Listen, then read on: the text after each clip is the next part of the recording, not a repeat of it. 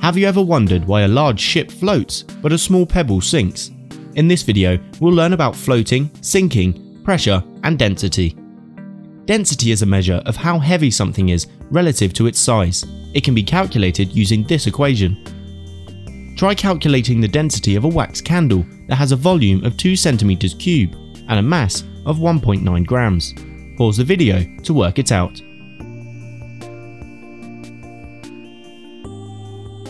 We can use density to predict whether an object will float or sink when it's placed in a liquid. If the object is more dense than the liquid, it will sink. If the object is less dense than the liquid, it will float. Water has a density of 1 gram per cubic centimeter. Will the wax candle with a density of 0.95 grams per centimeters cubed float or sink in water? That's right, the density of the candle is less than the density of water, so it will float.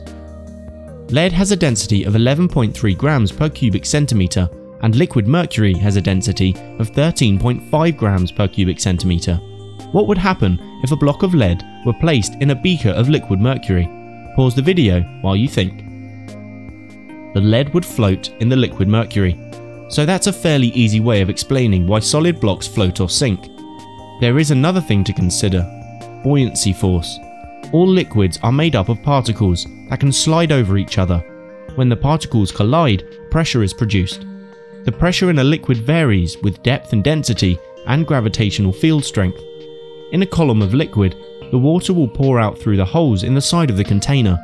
The water that pours out of the hole at the bottom of the container travels further than the water that pours out of the hole at the top. This is because the water at the bottom of the container is under greater pressure than the water at the top. The mass of the particles pushing down on the water at the bottom of the container creates more pressure.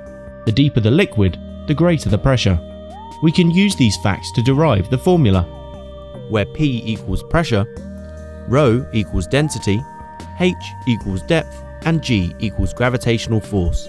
Imagine a cuboid submerged in a tank of liquid.